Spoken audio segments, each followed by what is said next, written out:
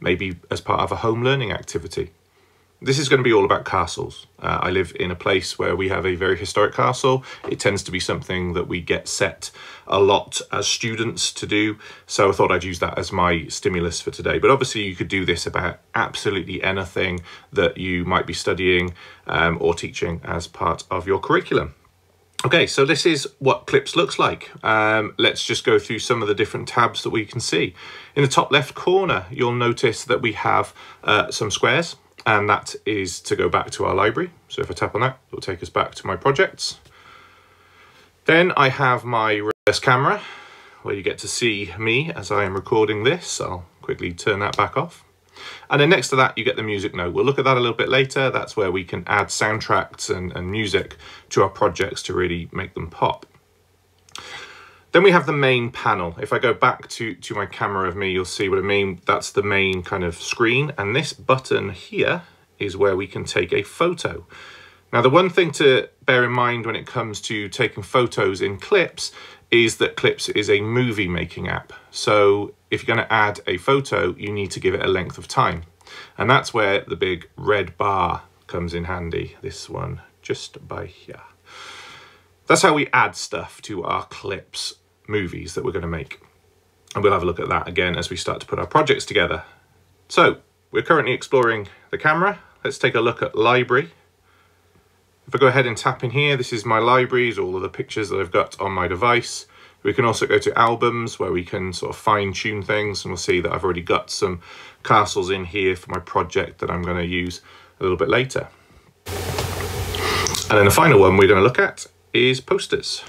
Posters is a fantastic way to give a bit of an overview of the project that you're doing. Great as an introduction, great as an ending, but also great as segues between different sections. And again, we'll have a look at how we would use those, but there is a whole range of different Clips posters that you can use.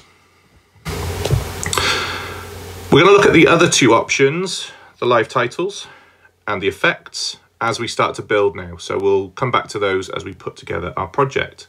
So let's get started. The first thing I want to add in is a little selfie, something which kind of gives a personal touch to my work. But let's face it, not everybody wants to be in their videos. So we're going to look at a little feature that you can do which really helps to hide the identity of the individuals. And that is to tap here on the effects. And I'm going to choose an emoji. Lots of emojis you can choose from. And I'm actually going to make this the full size of my face.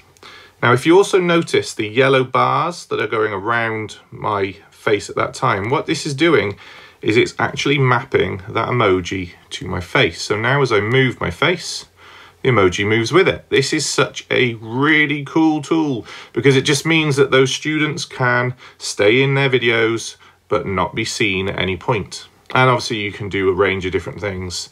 Let's say I'm a really in love person at the moment.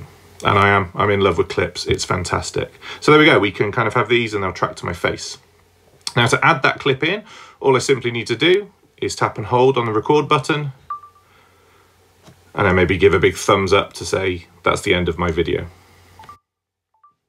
So there we go. So there's clip number 1. And you'll see that that clip is now along the bottom of my timeline bar with the little square. And this is how Clips works. It just creates a clip after clip after clip, which is really, really handy. Okay, so let's move on and go to our library.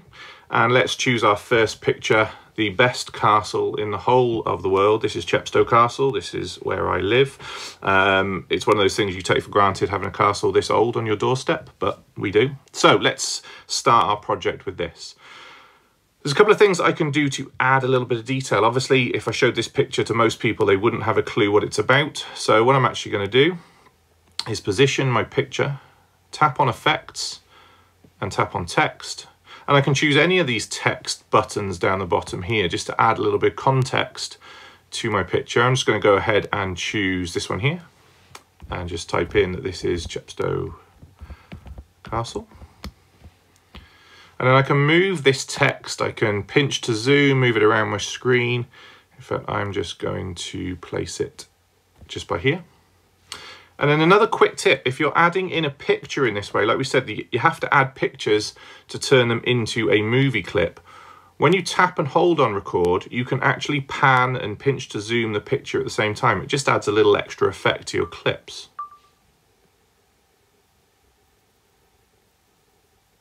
So there we go, and the text moves along with it. So if I go back and play that,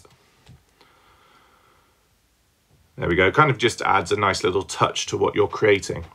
So I'm going to add another clip in now, and I'm going to choose this picture here. This one is of Caldicot Castle, another castle local to where I live. But this time I want to add something else, a bit of extra touch to this. So I'm going to add those effects again. This time I'm going to go to stickers though, and you'll see here's a range of stickers that you can use. Loads and loads of different things that you can choose from. I'm just going to choose the tick and the squiggle, just to add in, just to really show you what you can do, just to sort of bring it to life. Maybe that looks like a little bit of graffiti on the wall. Not sure why I'd want to put graffiti on the wall, but there we go. But that's stickers. You can add those in to draw attention to different things. It might be that I want to draw attention to the flag. I might talk about the flag in my video. I can put that just up there. Just rearranging those stickers on the page. And this time also what I want to do is, rather than have the annotation in text, I'm going to tap on the live titles this time. And what live titles does is it adds the text as you speak to onto your recording. So it instantly captions that video, which is great for students being able to share their thoughts and that being able to be accessed by anybody. Okay, so if somebody isn't able to hear the video, hear the voice recording that you've added to it, you still get to read along, and you don't have to program any of this in. It just picks it up via Siri, the built-in voice recording. So all I'm going to do now is I'm going to tap record and just record a little bit of a voiceover for this, and you'll see how that works. So this is Caldicot Castle. Caldicot Castle is close to Chepstow Castle in Monmouthshire. And it has a fantastic flagpole which flies the Great Welsh Flag.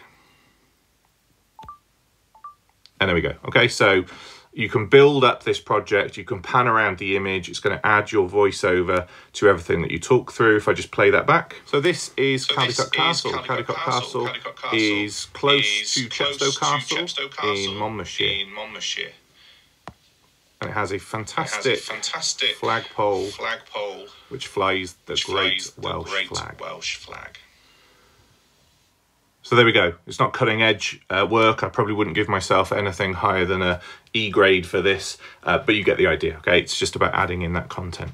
So let's take a look at some of the other options. We've looked at how we can add in our camera, you know, that video of me. That could be a video of anything. It could be students exploring their own work, etc.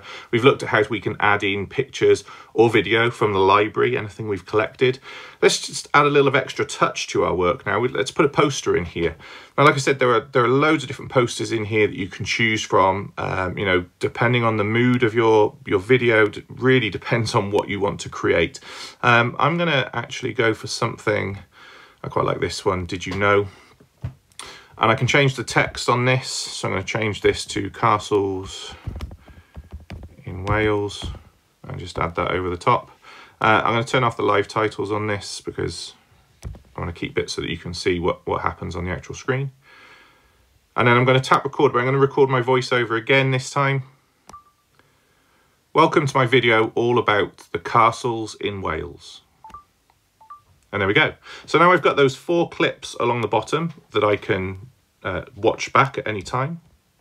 I can further edit them. You see across the top that I can go into live titles and edit those things. I've got more options of effects. I can drop any of these effects in at any point, and they will just instantly add directly to my video. But the problem that I've got at the moment is my poster, my intro, is actually the last thing I've recorded.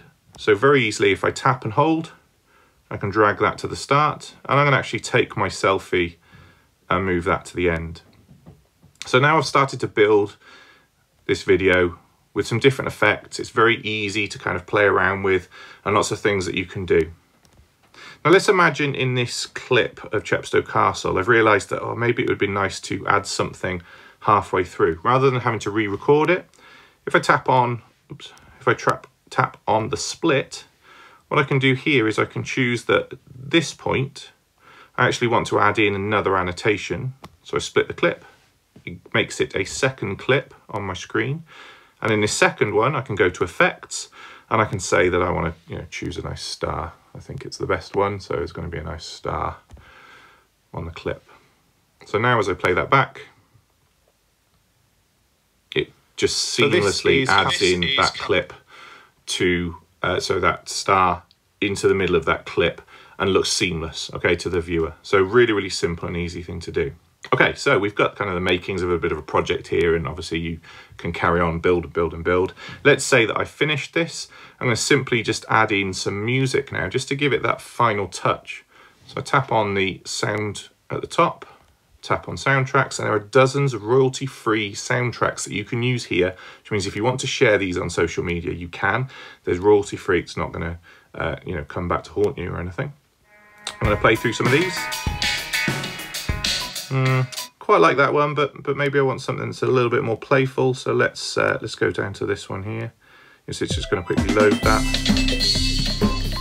There we go. It's a little bit more energizing. I like that. I can tap back, and I can just play that through and just chat about the castles in Wales. So this is Caldicot Castle. So there we go, simple as that. And you'll see that it gives you that really professional kind of look to what you've created.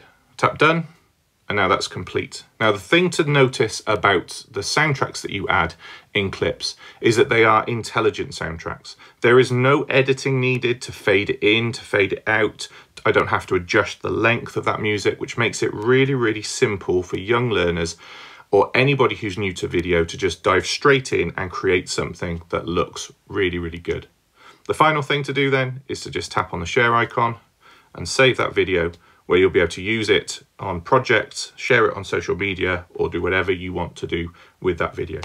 So there we go, a very, very quick overview of how to use clips